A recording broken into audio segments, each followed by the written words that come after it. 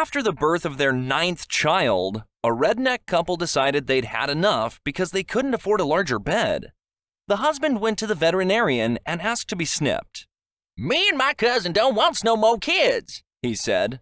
The vet told him he could get a vasectomy, but it was expensive. "However, there is a cheaper option," said the vet. "Go home, find yourself a cherry bomb, light it up, and put it in a beer can. Then hold the can up to your ear and count to 10. "I ain't no rocket surgeon," said the redneck. "but how's that gonna help me?" "Trust me," said the vet. So the redneck went home, drained a beer, then stuffed a lit cherry bomb in the empty can. He then brought it up to his ear and began to count.